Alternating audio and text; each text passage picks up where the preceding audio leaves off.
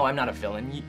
You just think I'm a villain because I'm petting a cat and because my hair's slicked back and because I've got an eye patch, but I'll have you know that 40 million American households have a cat, and lots of people slick their hair back these days. It's pretty much the in fashion choice. But while we're on the topic of subverting expectations, I wish Daniel Craig would subvert some of mine. These new Bond films act like they've purged Bond of his cartoonish sensibilities and created a more realistic picture of a world-trotting, woman-seducing super spy.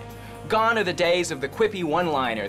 When one is in Egypt, one should delve deeply into its treasures. The themed villain. Allow me to introduce myself.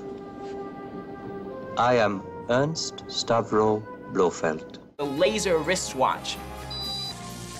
Now he's just Jason Bourne in a tuxedo.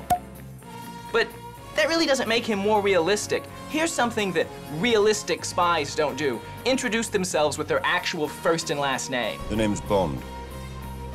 James Bond. Oh, you're James Bond, the international spy and villain foiler? Oh, no, I'm James Bond, the importer exporter? People aren't buying it, all right? What a helpful chap.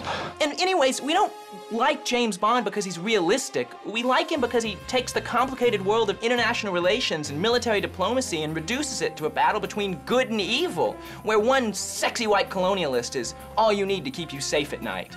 It's all right. I'm not supposed to be here either. I take it you're not. And I guess that's fine, the noble lie or whatnot, but it teaches the wrong lesson, which is that what we need to save our messed up world is sex and violence, when really we need more openness and understanding. If only Q could provide us some of that. Oh, grow up, 007. Hey, boss.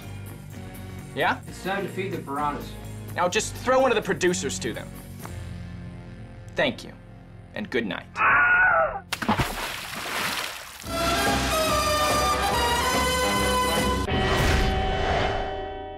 Just throw one of the producers in there.